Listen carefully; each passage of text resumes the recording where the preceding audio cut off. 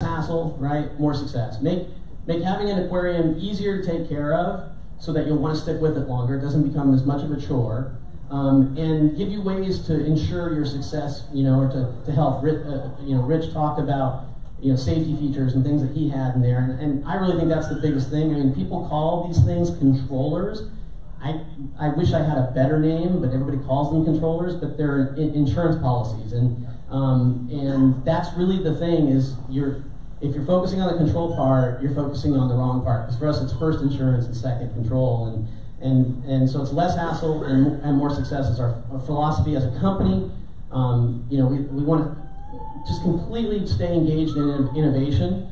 And I think Rich also explained when talking about Jim and the alkalinity monitor, it's really difficult in this industry because as much as the stuff, I'm not saying it's not expensive, it is. It costs a lot of money to be in this hobby, and we get it. But the number of people that can buy your thing is not very big, right? And so when it comes to innovating, you have to innovate, and then be able to bring it to market, and give it to people and support them and everything else. But we do not give up on the innovation part. We price our products, we sell our products, everything, so that we don't have to give up on that. That we're constantly, you buy our product, there's new stuff coming out. There's new stuff coming out all the time. We try to maintain a level of quality, that's fitting, and give customers, customer support. In this hobby, we have a type of product that is, it's not a skimmer and blowing bubbles. It's a much more complex product. And we pride ourselves on giving the best customer support we possibly can, and then value for your money, in the way that we put things together and have multiple things. I'll be talking about the FMM here in a minute, where we can sell you one product that does 5 things now, right, instead of one thing. So we're always one to giving. We're not going to be the cheapest thing around. We never will be, but we're going to have value. So first thing I'm going to talk about is the new Apex, okay? This is a big deal for us. It's been a long time. The Apex, now the Apex Dean Classic, has been around for 7 years. It's amazing how much it changed. I'm not going to go through it here from over that time from what it was in the beginning. How many people got it the first year it was out that are in here? Right, and you guys basically got, for 7 years, just crazy amounts of advancements in that product, and that's what we love to do. But 2016, it was time. It's 20th year, 7 years in the product. It was time for us to bring out a new product. We've been working on it, believe it or not, for a couple of years. There's some funny jokers out there. It's like, oh yeah, they pushed the product to market in 3 months. Well, I wish I could push a product to market in 3 months. But it was time to bring it forward. But the first thing I'll talk about is obviously the elephant in the room, okay? Which is, whenever you bring a new product out to market, there's always something that's going to bite you. It's just the way it is. And it's an incredibly complex product. And there's a lot of parts in the supply chain, and let's just say we didn't have a happy summer, okay? Because we had a small percentage of the ones that went out the door had a flash chip that was not what it was said to be, and passed through testing and everything else. And some of our customers got them, and we had to take care of them and get them changed out and do the best we possibly can. But we've moved past it now. This is another thing too. We just found this out, right? You guys heard this a couple days ago. So we're not exactly alone in this. Multi-billion-dollar companies have the same issue. Again, luckily for us, we were able to find a way to identify it in the field. It wasn't cool for some people, and I get it. But we're doing the best we possibly can. We're trying to help the customers the best we can. We've moved past it. It's behind us. It's in the rearview mirror, and we're moving the product forward. So we're hoping that you guys are, in it for the ride with us. Those of you guys that are on an Apex Classic at some point, I know you're going to move over. And I'm going to tell you a couple reasons why. So, what were some of the advancements that we came out with in this product? First of all, we really upped the game in terms of the amount of processing power, the amount of memory, the amount of things that we needed to have in it, so we could continue to innovate. Okay, to continue to move forward. The existing Apex Classic works great, but there were things like the power monitoring you'll see in a minute that there was no way it was going to happen with the Apex Classic. We put in Wi-Fi into it. It was something that was asked from us time and time and time again. We were seeing, it works okay on a wireless bridge. It's complex for people. You know, I still will tell a lot of people, like Mark just said, right, that if you can run a wire to the tank, run a wire to the tank. You know, it's not to say that like our Wi-Fi is as best as we could possibly make the Wi-Fi in the product, but at the same time, you're basically what's out in the air right now, right? What's colliding? What's happening? It's one more thing to fail. But we put it in there. It makes it really easy to use. We put a really easy way to set it up and get you started on the Wi-Fi. And we're quite happy with it. I mean, I run Wi-Fi on my tank at home on the 425, and you can run both Wi-Fi and wired if you want as an additional kind of like backup. We put salinity monitoring on board, so you don't have to have a PM2 anymore. It's just right there on board. Just plug in the probe. It's backward compatible, so if you want to move to the new Apex, everything you already have that was an Apex enabled product is going to work on the new Apex. And that was really, really critical for us, is not to leave anybody behind. And then for firmware updates, they're one button update now. So you don't have to run another application like you used to in the past. You don't have to run a wire 100 feet through your house or something like that for some of the people that couldn't have wired. It's now one click inside the interface, and it updates the AOS, which is Apex Operating System. So I'm trying to get away from firmware. It's so passe. The other advancements, right? New Energy Bar 832. This is a great product. It really is. We put a lot of advancements in this new Energy Bar. And the aesthetics, I love the aesthetics. I have lots of people who love the aesthetics. I know there's a few of you out there hate the aesthetics. And that's what it is to change and move forward. It means we did it right. It's got power monitoring on all 8 outlets, which is a big deal. I'm going to talk real quickly about that. It has 3 1-link, it says link, 3 1-link and 2 DC-24 connections with a 100 volt or 100 watt 24 volt power supply built in. That's a big deal as well. I'm going to show you in a second. Really big advancement. New double junction pH probes and ORP probes. They last longer, they're more accurate. Those are included with the new Apex system as well. Some of you guys might have seen this. I've been running this for a year and a half or so, this picture. One of the things that we wanted to do was reduce the amount of wires around your tank, right? Let's get rid of some of the power supplies. Let's get rid of some of those things. So what we did when we built the new Apex with the Energy Bar said, okay, there are products that we're going to now start to sell, which with one cable you can connect them up and reduce that wire clutter. So if you want a power head, we've got the Wave, as we just gave a few of them away. Now you can plug it directly into the 832, no power supply, nothing, just one skinny wire. You want another one? Great, not a problem. We can put that one in. Let's say you decide you want to have a dose. Well, if you run a dose on an existing Apex Classic, you run the power supply and you got to run an Aquabus cable to it, right? And you got to have all of those wires. Now you can run that one link to that as well with a cable. So you notice still haven't used a single outlet on that Energy Bar, and I've already got my flow in my tank, and I've got dosing of 2 part in my tank. We now added another product called a PMUP, which is a great product. It's a practical multi-purpose utility pump. Yeah, and spell it backwards. PMUP, pump. Ooh, yeah. A lot of thought went into that product name, let me tell you. But it's really cool too because it hooks up to the DC-24. Which is a 2-pin on-off type DC connection that's on the device. So you can run your, if you've got a carbon or a GFO reactor you want to run on, or a biopellet reactor, you can run that. It can run your ATO. I'll talk about that one a little bit more in a second. If you have an AFS, you can put that on again. No power supply necessary. That one actually plugs right into the Aquabus, one wire. So you're seeing the theme here, right? Still haven't used a single outlet on the Energy Bar, right? And I've already got all these devices, connected in here and being monitored. And then I decide, well, maybe you don't want to buy a new product from us that's, let's say, the return pump that we're going to come out with. You want to use a Reef Octopus pump. Well, that's why we have the Apex Ready. And that connects in with the 0 to 10. So now again, you've got, oh, now I'm going to get screwed here. This is the build. But I'm going to do it like that. Sorry.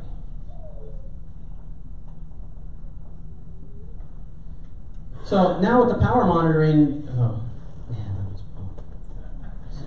blowing, as you guys are telling.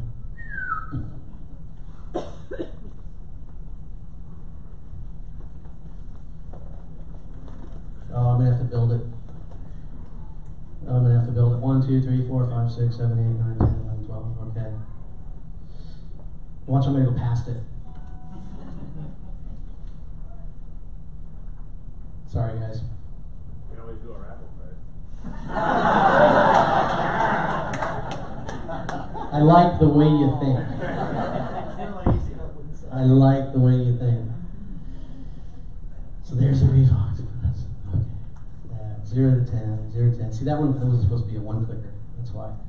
So, ultimately, why does this matter? Again, it's about reducing the amount of wire clutter, power bricks, right? Those things are in there. You know, there's a ton of them creating heat, everything else under your aquarium. I mean, it's, oh man. Better device control, right? Now if you have these products connected directly to the 832, you have a great way to control them in ways that you might not have otherwise. But really, the really cool thing is everything's in one app. So now everything's all in one place. I can control everything. It's all ready to go. One control center. And then you can integrate things, so you can have your pumps and everything work a lot easier with each other, fail safes, all of these things are now integrated. And again, there's not a single outlet that's used on there. You got 8. So that's why it's an 832, right? That's where the name came from. And there's 13 outlets basically on what used to be just an 8-outlet power bar, right? But what's really cool is the power monitoring on the 832. So these are a couple of the tiles that come up. The first one that you can click on shows you, each of these outlets, how many watts and amps they're pulling, and the overall, right?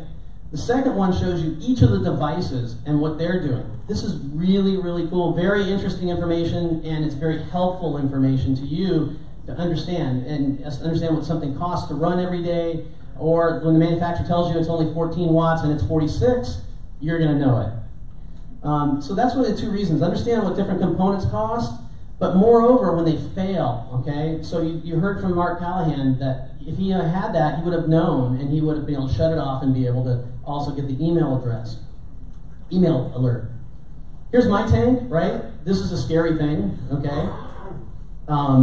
Yeah, that's how much power it uses across the day, right? So in the middle of the day when my halides and everything are on. And what that gigantic number in the middle that I don't want my wife to ever see says is that if my tank ran at that power for 24 hours a day, that's what it would cost. That's what that particular one is in a year, okay? So I'm in California, right? And so I helped invent a lot of these features in the product because it's, anywhere between 26 and 35 cents a kilowatt hour. It's like 4 times the cost of power anywhere else in the country. So every watt counts. Monitoring and managing every watt, every dime, if less, well. So you can look also at any time and see what it costs you. So I can look, I looked at my UV here, and I was running UV, and I'm like, oh, shoot, that's a bucket. That's $30 a month to run UV. I can run it half as much, and it'll work just as good. So it's kind of scary, but at the same time, it makes you make good choices for you and your wallet, and good choices for the environment, right, to be able to save some power. The next thing is being able to detect when something goes wrong. Believe it or not, this actually happened to me with the product on. It was cool. You get the email, you're able to go look at the graphs, everything. My skimmer decided to stop working. And if you look at this graph, you'll see, boom, it dropped off, right? And you'll see these little spikes. That's it going, I'm going to go. Please, let me run. And please, let me run, And in fact, that's what it looked like, right? So my skimmer pump, I have a Reef Octopus skimmer with a Varios pump, right? And it's pretty close to where I put my 2-part in, so it gets a lot of crap in there. And it just had too much stuff, and the pump wouldn't, start up. And I had to clean it, and I knew that right then and there. So that's a great feature, really, really cool feature, and it's one of the main reasons we moved the Apex forward so we could have this feature.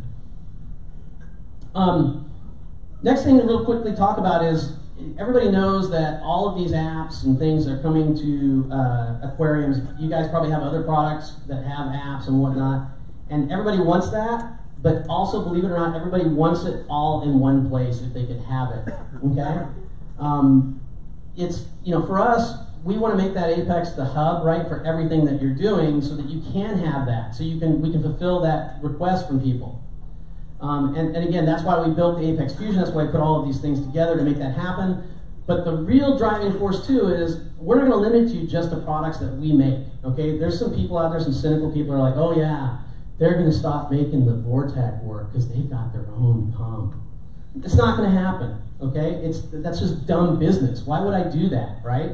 So we created something though so we could create continue to have the quality going forward to you through Apex Ready and have this interoperability outside our products, and it's grown quite a bit. How many people here have Apex Ready products that they plug in through, let's say, 0 to 10, right? A lot of you do, right? It's awesome, right? And so we go and test those things, lights, pumps, return pumps, you name it, okay? So here's a few that just came out recently. There's Aquatic Life has a Halo light that just came out. It's now been made Apex Ready. We've got the Reef Bright guys with the metal halide, dimmable metal halides, and also the Reef Bright strips that are also dimmable. So that's out there. The Coral View booth as well is also Apex Ready. So we're just trying to continue this thing of pushing more and more products, right? Now we got the G4, right? We've already got this working in the lab. We haven't released it out in the Apex operating system yet. So how many people here are going to own the G4? You have an Apex? You have a WXM? You're going to be able to run it. That's pretty cool, huh? Yeah. So that's the innovation that I'm talking about. How about this? Any of you guys have these? Anybody? How'd you like to control those and not have to buy a module? Pretty sweet, okay? That's what's also in the next release. So you'll be able to control the AI Prime, you'll be able to control the 52 HD, all of it right from our interface, nothing else to buy. How about this? You guys seen this new product? It's coming out, the Ethereal? Anybody? Yeah. This is a cool new light from MacSpec, again, it's obviously over there in our show. But this is a product we're bringing forward, this new standard we've been working on called IOTA, which stands for Internet of Things Aquariums. Just so you know, this is basically the way for you to bring together all of these disparate Wi-Fi devices that have different apps. No additional module to buy, but you do have to have the new Apex to make it work. Again, these are a couple of the new features that we're trying to bring forward that require this extra horsepower. So, Internet of Things Aquariums. You guys, any of you familiar with Internet of Things? All these devices, look, I got an egg thing that tells me when I need to get eggs, right? And quite frankly, in the general world, this isn't even working well at all, okay? Because they're all different companies, and there's not one company, really, that's really acting as the hub that I'm talking about. That's what we're trying to do already with Apex Ready, and now ongoing with the IOTA. So, again, you're used to seeing all these lights, right? And each one has their own separate app that you got to go in and use. What if they could just make their light hit one button and it's part of the IOTA standard, okay? And that's what we have with the MacSpec here. The MacSpec, you basically set it up, you connect it on your home network, right? Once you connect it up on the home network, you pop it into IOTA mode, okay? Then your Apex goes, oh, okay, I guess you want to, now control this MacSpec light, and all of a sudden you're controlling it.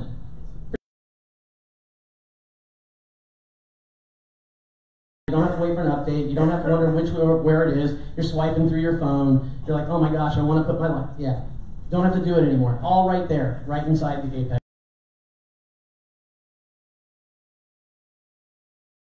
They get to decide if they want to implement it or not. We get it in and test it. Software to buy, and hopefully you'll see a lot of new devices over the next year starting to use this standard and make it really easy for you to make buying decisions too on the products that do that, because it is going to make it cheaper and easier for you to run these products. Don't know who's going to do the next one. I'll get a question at the end. I don't know who's going to do the next one. We've got it out there to other companies, and we'll see. We'll see where it goes. So, how about new products? Anybody want to hear about new products? Well, it's a little anticlimactic because you've heard of some of these before. Yes, I'll take the ribbing. So, we've got the PMUP, okay? So the PMUP is a practical multi-purpose utility pump. This is going to be a great, if you get the new Apex, this is a great thing to have right out of the gate. I actually have one of these in testing for 18 months on an innovative marine 10-gallon tank in my office, an awesome LPS tank that I have with Scolies and just gorgeous stuff. And it ran in the back there for 18 months. I never pulled it out and never cleaned it. And if you've ever seen what gets in the back of an all-in-one, this is a great pump because it survived 18 months before I finally took it out, inspected it, and threw a new one in because I wasn't going to risk it anymore. But I mean, it was running in the worst environment possible. But we really want people to use it for ATO, first and foremost, because it's a great ATO pump. It's great for reactors, water transfers. It's got a vertical pickup design, so when you drop it in, it's going to pick up right out of the bottom. It's about 100 gallons per hour. It's not meant to be a huge flow pump. It's not what it's for, right? But it's got pretty good head pressure, so you can put it on the bottom floor of your house or under your house where your water is, and push the water up for your ATO. And it connects if you've got a one link with waves or you've got an 832. It's just going to plug right in, switch it on and off just like any other outlet. And we will have a version with a 24 volt power supply too, so if you don't, should be out here in just a couple months with the power supply. But the pump right now is available.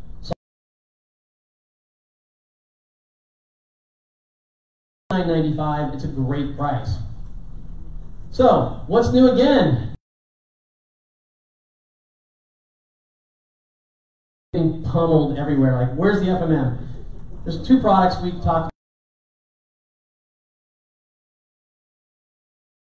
about. But quite frankly, when we got to the end of the year and working on the core and the FMM specifically, and realized that we really needed to push forward the new Apex stuff and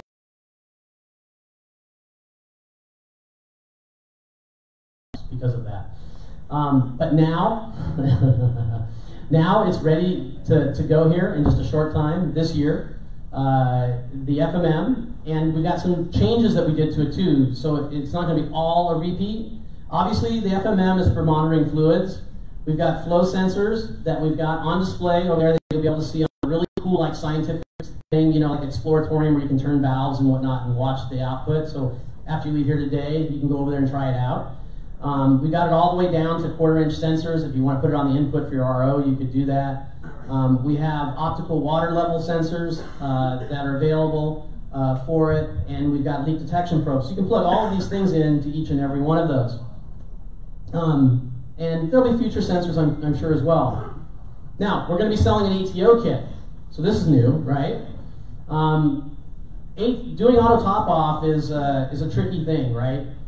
Because you want it to have a lot of fail-safes. And so in putting it together, we tried to put together as much fail-safe into this as we can. So first and foremost, you take the FMM, you plug it into Aquabus, you plug the optical connection into the first one, you plug the optical connection into the second one, okay? And then, right here, this is where you can plug in that PMUP. So now you plug that PMUP in directly into the FMM. Pretty cool, huh? So now, even if you have an Apex Classic, you don't have a one link, you don't have the new one with the 832, all of you doubters like, oh, I'm going to leave me behind. Oh, they just don't care about me. Oh, the new products. Oh my gosh, I heard so much of that. It's not true, right? I want to sell stuff. Okay, come on. I mean, I want to sell you guys product and make you guys more successful.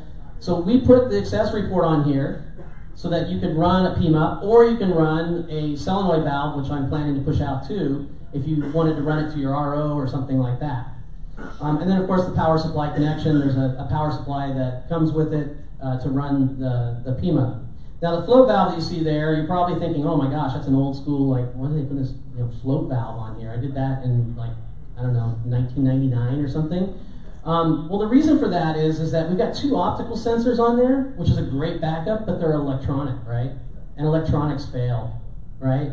People turn on their pump, manually or who knows what. And so what the float valves does is the water comes in above the water line, and should those electronic sensors fail, it's going to shut off the water for you, and you're already going to get an alert, that the sensors failed, et cetera, et cetera. So it's a way for us to give as much security as we can, we think, into an ATO.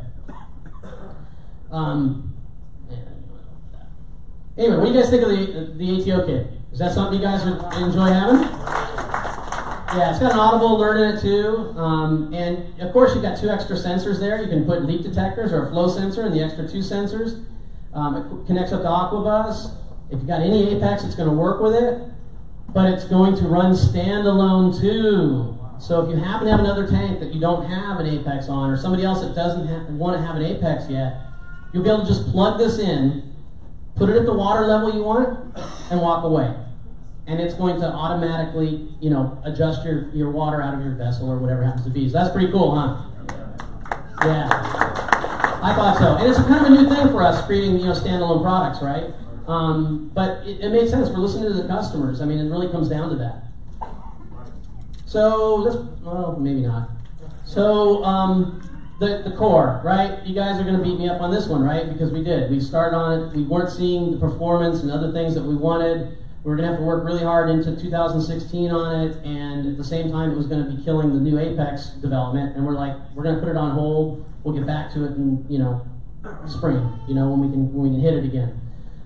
So guess what? There's now a core. It's showing off in the booth. It's actually quieter than the one that we were developing before. We made some major changes to the way that the architecture works. There's 2 models available. It's probably 30% smaller than it was before without compromising the flow. There's 2 models. There's the Core 15. Single cable plugs into 1 link. It's powered by 1 link, so you don't need an extra power brick for it. So if you have an 832 or a 1 link module with, you know, say your wave pumps, it's going to work.